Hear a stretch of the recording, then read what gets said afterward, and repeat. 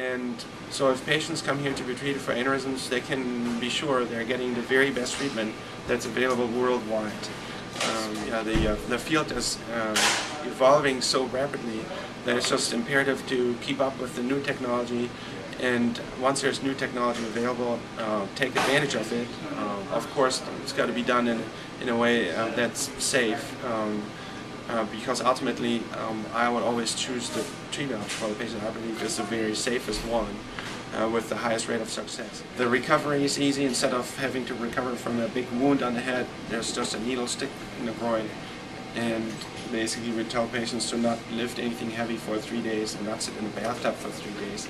But other than that, there's no recovery really, so you just move on. You spend one night in the hospital. I think it's safe to do it this way, but the next day patients go home, and so this is what's going to happen with her.